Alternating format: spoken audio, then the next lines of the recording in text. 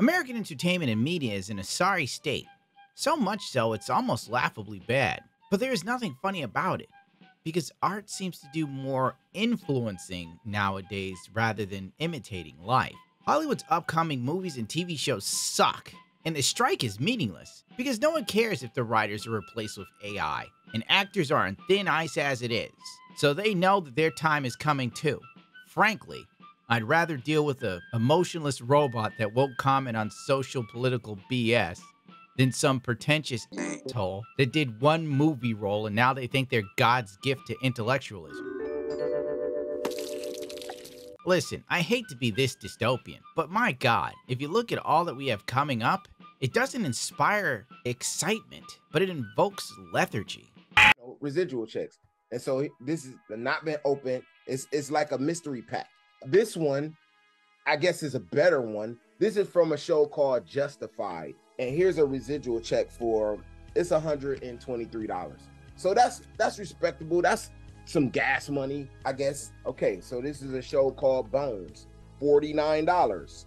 The fact that actors are complaining about small residual checks is amazing, from shows no one's watching or even cares about, or remembers.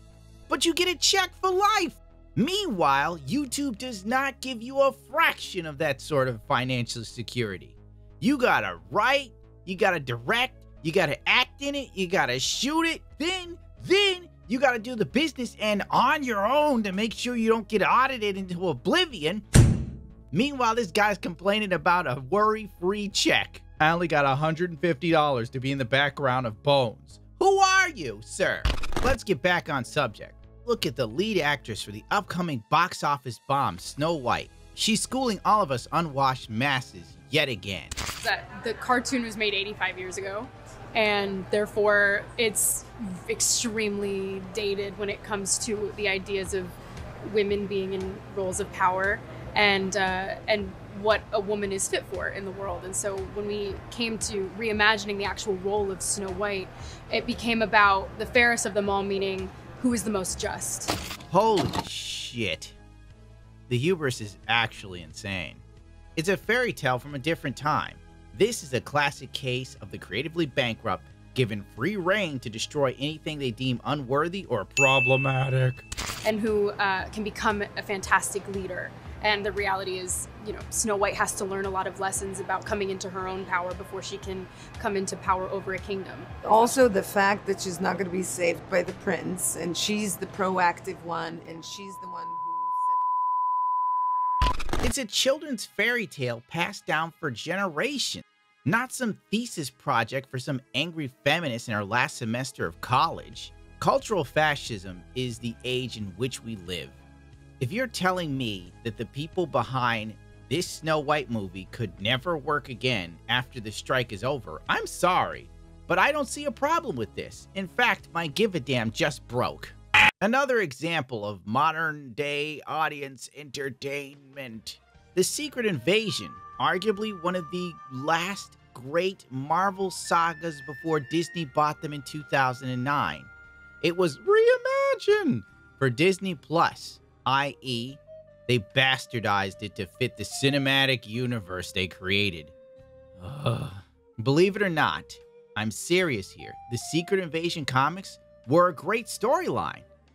The MCU took something unique and interesting, and they destroyed it. This show is completely unrecognizable from the Secret Invasion I read back in like 2005, bro. Nothing about this show mirrors the creative storytelling and character development of the original Secret Invasion. Since there's no Marvel, because you get Brie Larson.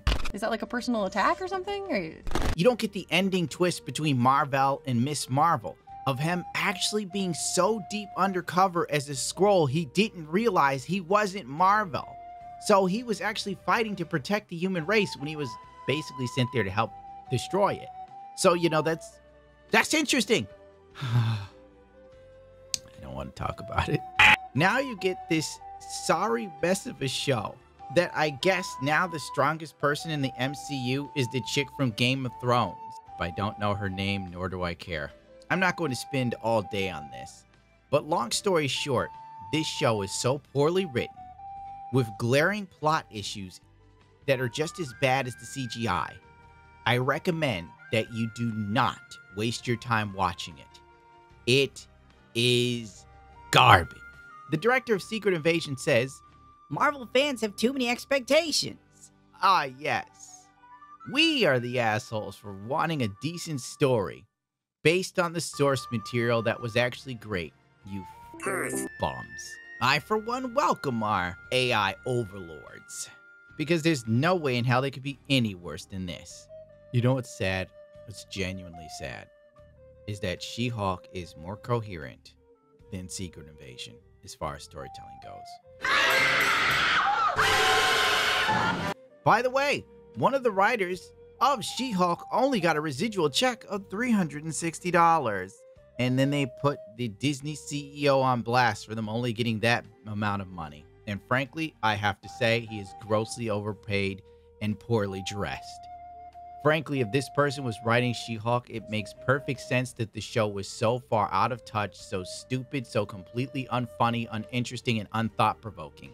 It was an absolute mess of just misandry that was so catastrophic that it did brand damage to She-Hulk. If you were collecting She-Hulk comics before this show dropped, you know what I'm talking about. You've lost money. All these untalented people. It really feels like most of these shows, honest to God, are helmed by people who want to do their own thing, but they're forced to work on projects that they probably absolutely hate and despise. So they take it upon themselves to fix it, and they end up making it worse and wonder why we all hate them and don't care if they become jobless. Why should a writer for She-Hulk have more job security than a kid flipping fries at McDonald's?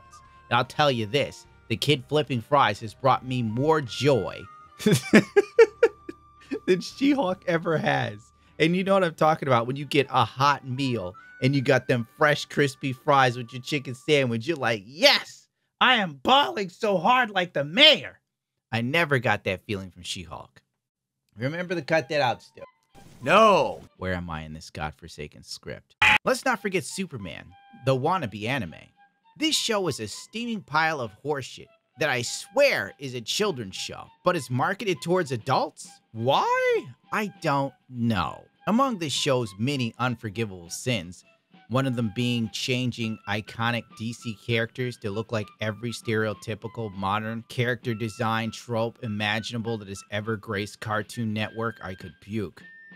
The writing has all the intellectual complexity of a Voss stream. And Drake JoJo compared the classic Reeves Superman scenes where Lois tries to prove that Clark Kent is Superman to the mental midget writing of the Cartoon Network Superman show. And depression ensues. Let's take it one step further. This show has crazy inconsistencies in animation. If you watch Superman's face, his scars disappear and reappear at random, depending on which shot you're looking at. Everything about this show is half-assed.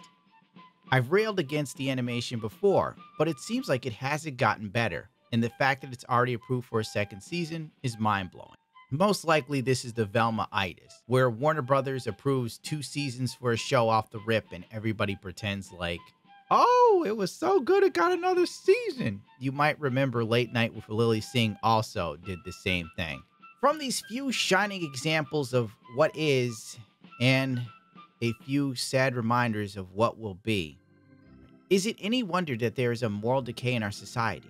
Granted, most people suck by default, but if you give them nothing to aspire to, they will never dare to dream to be greater.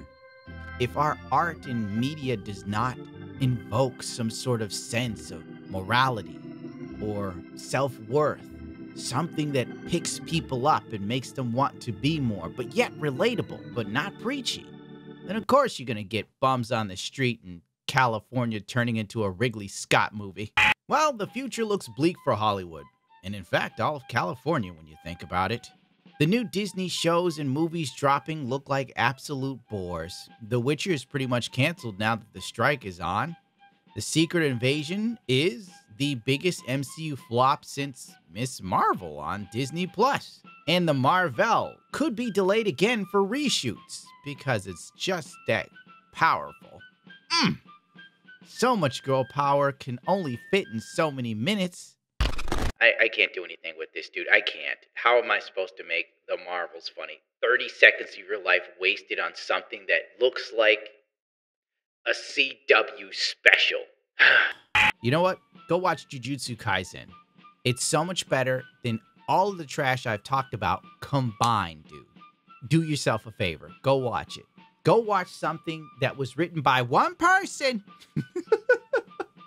and not a committee of freaks with blue and pink hair that think that they're going to solve all the world's issues by screwing up great storylines. May you burn in hell, Hollywood. And I'll probably see you there, alongside Darkside Phil. I did nothing wrong. I did everything correct,